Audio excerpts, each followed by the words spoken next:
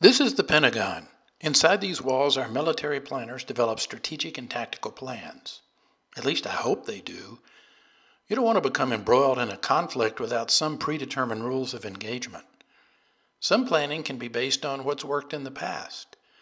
But adaptations have to be made because desert warfare is different than jungle warfare. Each adversary is different too, and understanding their likely responses is critical.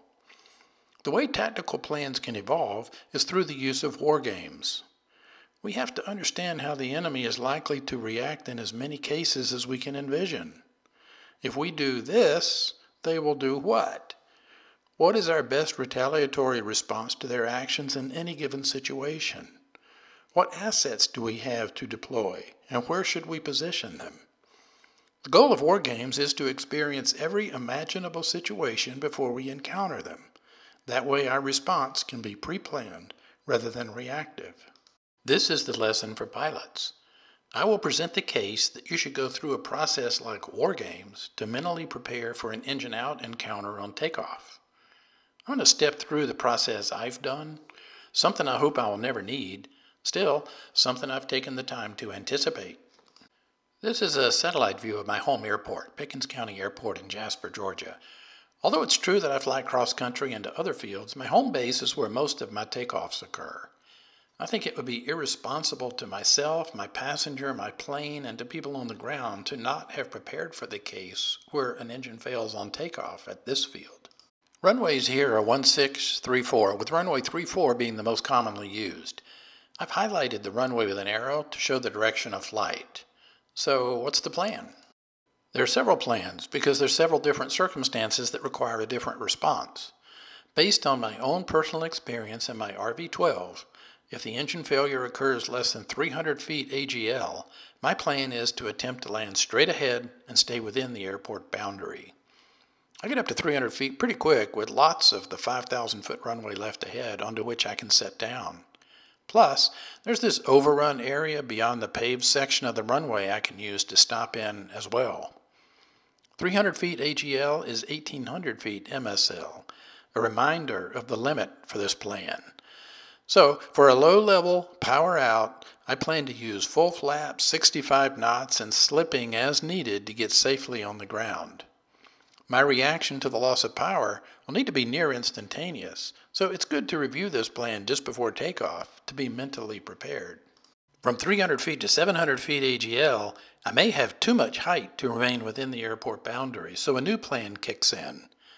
One option is to land straight ahead in the clearing adjacent to the self-storage warehouses at the tip of the arrow. That's a short space in which to land, but it's a better alternative than into a tree or a house. This probably means sacrificing the airplane, unless I get really lucky.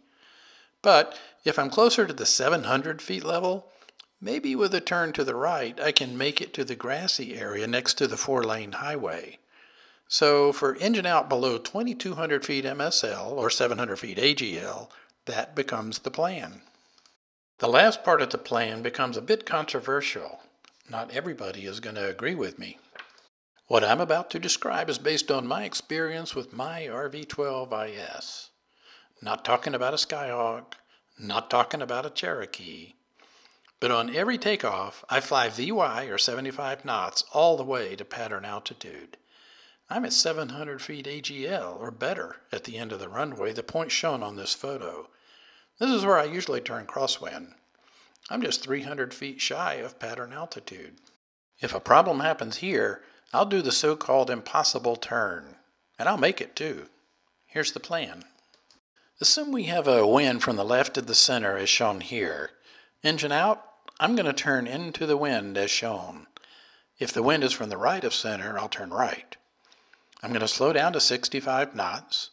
I'm going to fly into the wind for a bit. The reason for this is to get off to the side of the runway so I don't have to bank sharply for the turn back. I don't plan to lower the flaps yet. At some point, based on judgment at the time, I'll start a sweeping right turn to glide back to the runway. The crosswind may cause me to overshoot the runway center line, but that's okay. I just want to be careful not to overbank. Flaps as required and even slipping as needed, I will get back to the runway for a downwind landing. Workload permitting, I'll call out my plan to any aircraft in the pattern or on the ground. Remember now, an aircraft in distress has the right of way over all other aircraft. Now this is the opposite end of the runway, runway 16, as shown by this directional arrow. In much the same way as described earlier, below 300 feet AGL, the engine out procedure will be a landing straight ahead, staying within the airport boundary. There is little to no overrun at the departure end of the runway, seen here. Now if I lose an engine before making the turn to crosswind, the only viable procedure is a left turn to shoot for the median between the lanes on the highway shown. And if I have achieved 700 feet AGL before an engine failure, I will do the turn back to the airport in the same way I described earlier. This is the takeoff checklist for my RV-12. With a passenger on board, I do brief them in layman's terms about the takeoff, the winds, turns we're going to make, direction we're going to head, altitude we will climb to. I don't frighten them with an engine failure procedure, but I do review them in my mind. That, for me, is the war game. I think every pilot should have such a game planned, if nowhere else, then certainly at their home base. So I hope this video has been of use to you, and it may spur you to consider making a plan of your own. And like me, I hope it's a plan you never have to put into motion. So stay tuned to this channel for more aviation-related goodies to follow. Hope to see you then.